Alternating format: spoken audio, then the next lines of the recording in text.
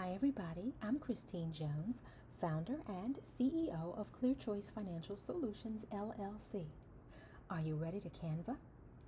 Today we're going to look into removing the backgrounds of pictures in Canva. Now, depending on how things go, I'll show you how to do it in one more site, but let's just see what happens here, okay? So as you can see, I started you off with just a basic template with some framework here. There are multiple templates that you can use, but for what I want to show you, this one will work best. And I just didn't want you to come into a blank screen, okay? So I'm going to choose a picture over here. I'm going to choose this gentleman right here. Now, I just clicked his picture and his picture came right up into this space. Of course, I could, drag these corners, make him larger or smaller. I can, do the same with this, but I can also remove portions of the picture with this. So we'll show you how that fits in when we are actually removing the background or actually placing pictures in a new background. So as you can see, there's a lot going on in the background of this picture already. He appears to be a teacher in a classroom. A couple of things that I notice. The background is a little blurred. Well, when you have photography, there are techniques that are used to let you see the background, but they also want to make sure that you have the focal point. So it's clear that this person is the focal point, but what that says to me is that that background stands a very good chance of being removed. So I'm going to try it. Now, follow me. I'm going to take the cursor. Can you see where we are? And I'm going to go up to Effects. Click Effects, and look, Background Remover is the first thing in the list. Let's click that. And as you can see, the magic has already begun. So let's see what happens.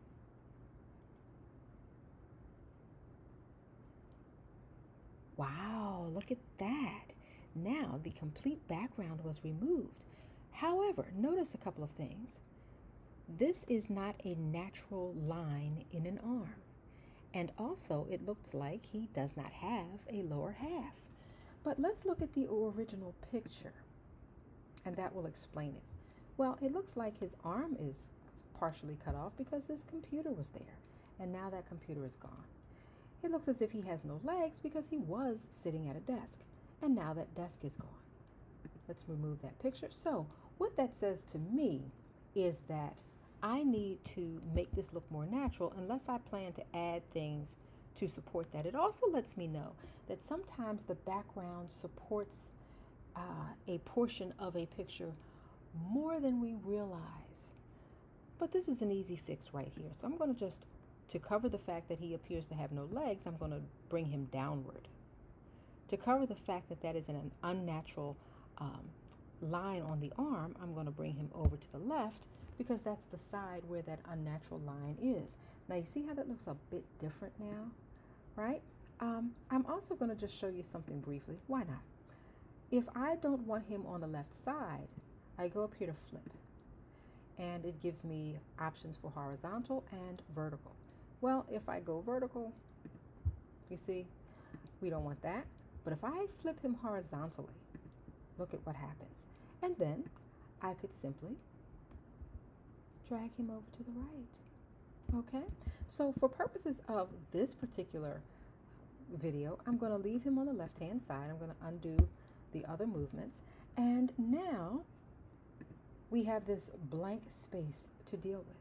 And that is where I'm going to add the background. However, I'm going to show you a way that allows you to add the background without damaging the other pictures. And I'll show you what I mean by that in a few, okay? But I chose this background here. Now, I like this background. The gentleman in the picture seemed to have been a teacher. And, well, this looks like a blackboard, but it also looks like there's a bookshelf in the shape of a tree with books on it. Now, I like this. But there's a couple of things that I need to fix before I proceed. Number one, I see a floor here. Well, if the gentleman in the picture doesn't have any legs up under him because they were not appearing in the original photo, then having a floor here is not going to make sense. So I'm going to use this little apparatus here, and I'm just going to bring this upwards to take that possibility of a floor away, okay? And then what I can do is just make the picture larger this way, okay? Now I guess you're going to say, well, wait a minute. The elephant in the room, why did you cover his face? Why did you cover him, period? Well, I'm going to show you something else. Now, we can make the margins a little bit more even as we go along. However, watch what I do here. Because of the fact that we covered the man with this new picture, I'm going to go up here to position. I'm going to click position, and it gives me to back or backward. Now, there are times when you'll see to front, forward, etc., but it gives you the options that you have for this particular project that you're working on. So I'm going to click to back. Wow, watch that, you see? So now we brought him right back into the background. Now, if I really want to be picky, I can say, well, yeah, that's nice, but I don't want him sitting directly in front of that tree bookshelf. So I may move the bookshelf over just a bit, right? And adjust it a little bit, okay? Now, if I do that, he appears to be sitting not just directly in front of this bookshelf, but let's say that I had some other effect that I was going for. Then I could make him larger, and he would appear to just pop out of the screen. New background and all. Okay? So we took him from this to this. And this is not the only type of background that you can use. I'm going to show you another. Now, let's not recreate this border. If I wanted to do that, I could click this little symbol here, which means duplicate page. And as you can see, page 2 would be listed here. And if you go up, you see I have the exact same thing. I don't want to do that, so I'm going to throw this one in the trash. I'm going to simply add a new page, and this time it is completely blank. This time it's completely blank. Now, I'm going to go over here. I'm going to choose See All, and I'm going to choose this young lady here. Now, one of the things that I notice about this picture is the vivid color. However, the background is of a nature that lets me know that this picture was specifically designed to remove that background if need be.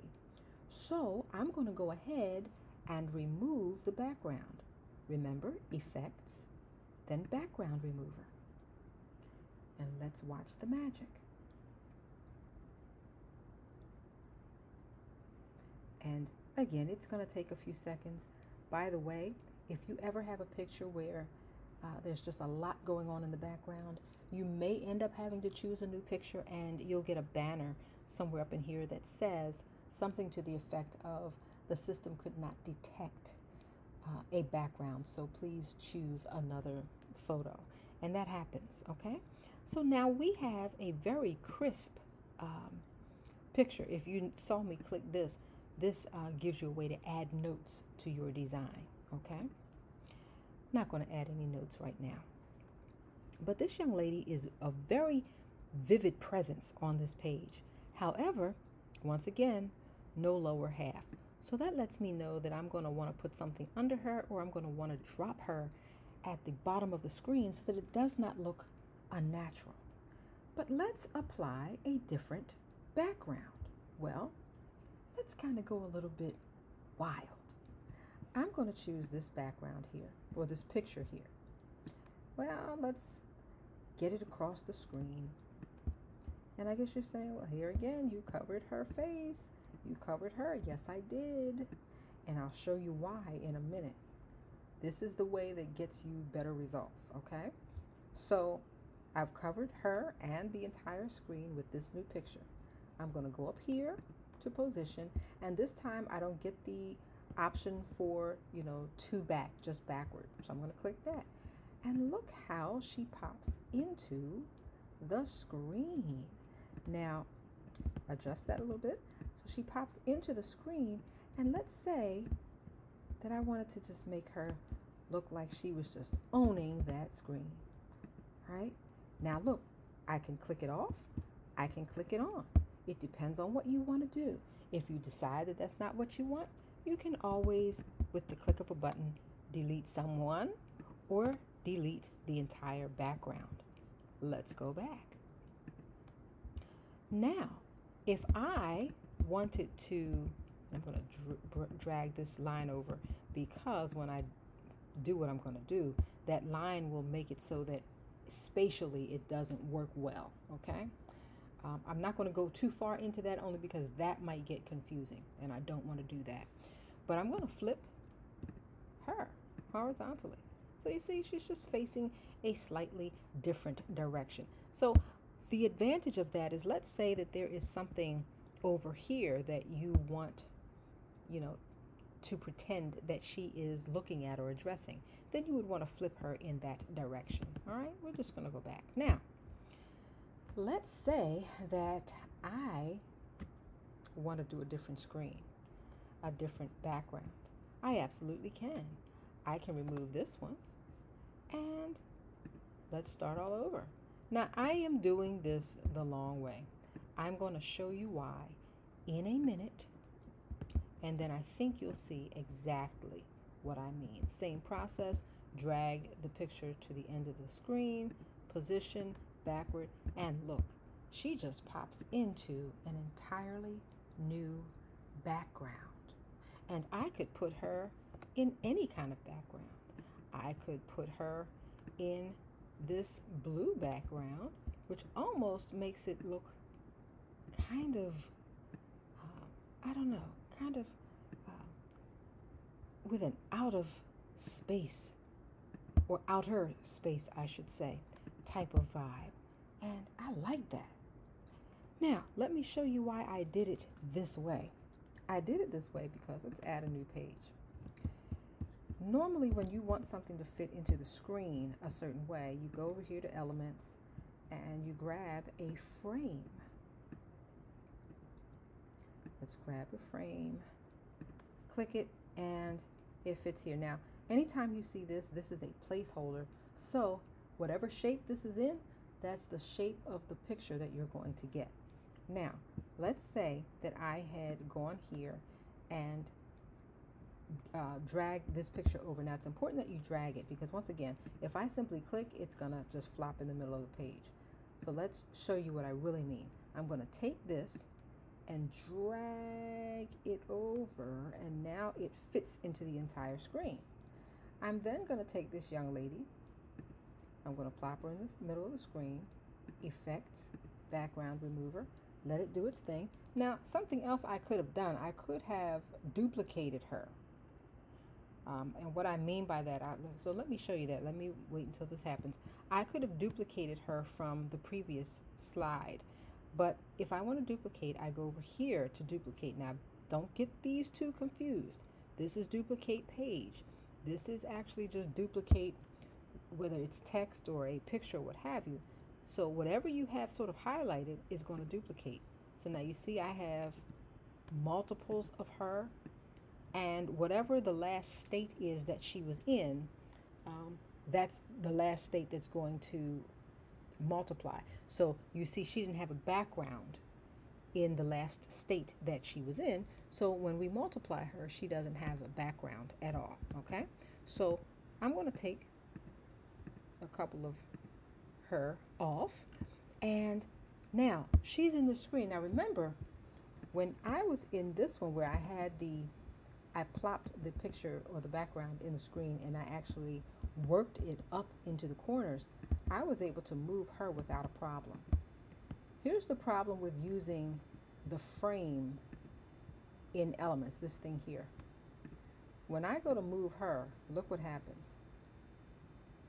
And what happens is, when she, or whatever picture you have there, gets moved into a certain space, it triggers this frame, or this grid, I should say, to believe that you want that to be the picture that is taken up in that space. And so any slight movement is going to then take that background away, and is going to just leave whatever picture you have there for you to work with. And the only way you're going to be able to really do a whole lot about that is to keep undoing. Okay, so it is not to your advantage to go to the grid and try to move characters around or what have you in this space. Okay, now I'll show you one more time. So we'll just grab one more picture, and we're going to, let's grab this young lady here. I'm actually going to just erase this. This young lady here, we're going to take the background away. We're going to let the system do its magic. And let's say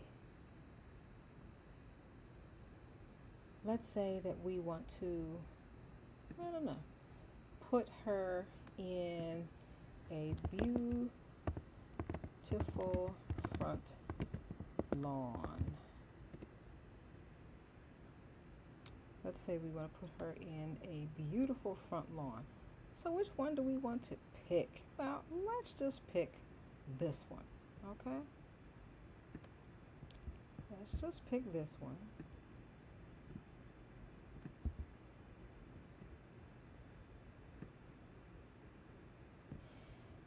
Go up here to position, backward, and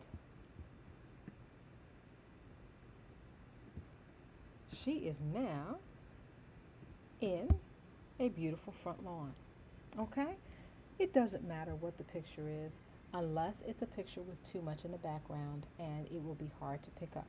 Okay, so that is what you do in Canva to remove backgrounds and apply whatever picture you remove the background from to a new setting.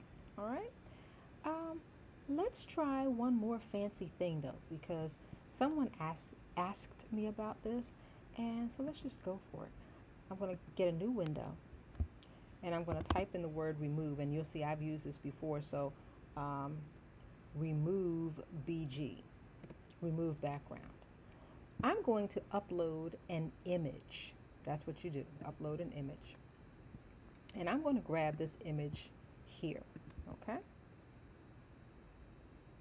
Now you see, it had that colored background, and now I'm free of a background. Well, here are a couple of things that I notice. Sometimes something gets picked up that might have been there. I'm kind of not even sure what that is, but you can actually go to edit, and you can erase, and then you're doing it manually. So you click erase, and you see this, you're doing it manually. Now this adjusts the size of the brush, so if I click like that, then the brush will be really, really big. But if I bring it down here, the brush will be really, really small. And then I can take this and watch. Now my hand has to be rather steady. This is one reason why I don't like this too much. But I removed that blemish, and there seems to be one here. So I took those away. Now I can restore them if I, would like to. I can just take this, and you see, I can actually restore the entire color scheme that was there, okay? But if I don't want to do that, then I can go back to what I did. Now, if that's not enough, let's go back to backgrounds. Well, remember when I showed you the background with the young man that we removed the background from in Canva? And you get something where you can blur. Well, look at this. You get the hint of the background, but then whatever it is or whoever it is that you really want the focus to be on, then becomes the focus. But this is what I like about this little site. You can actually, whenever you remove the background from a picture, when you go into backgrounds, you can actually just pick. They have chosen some for you, but if you chose blur up here, you will get from whatever you choose down here, you will get the style of blur that you chose. So I'm going to just take all of that blur off, and look, it just drops me in the middle of what looks like a city, okay? Or it drops me in the middle of a painting. Look at this. And it just never ends.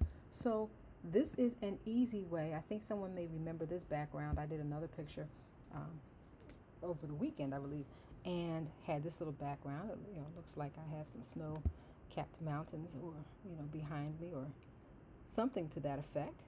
And I can just do whatever. Okay, so when you do that, if you decide that that's the one you want, then just click download. Download image. And look what happens. So now you have a new image. Now I could actually change the name. So I could just say me, that's me. And I could say hot pink dots from remove.bg. Okay, and that's going to be that, and that's it. I wonder, did my title take? Let's see. It may or may not, because I was working kind of quickly, but you get the message. I can, yeah, okay. I have to click it. Oh, okay, now it did it. All right, so that is it, everybody. From Canva to remove background or remove.bg, and there are other sites that you can use to remove backgrounds, but some of them are easier to use than others, and I do like to keep it simple. So this is why I stick with these two. If you use PicMonkey, they have a feature in there where you can remove the backgrounds as well and add frames. That also has its place, so sometimes I will use that. But these two are key, and to be honest with you, most often you can get done what you need to get done right there in Canva. So with that being said, I hope that you learned something from this video. Feel free to contact me if you have a question about it. Again, I'm Christine Jones, and I can be reached at 215-901-7651 or crjones@clearchoicefinancialsolutions.com. God bless.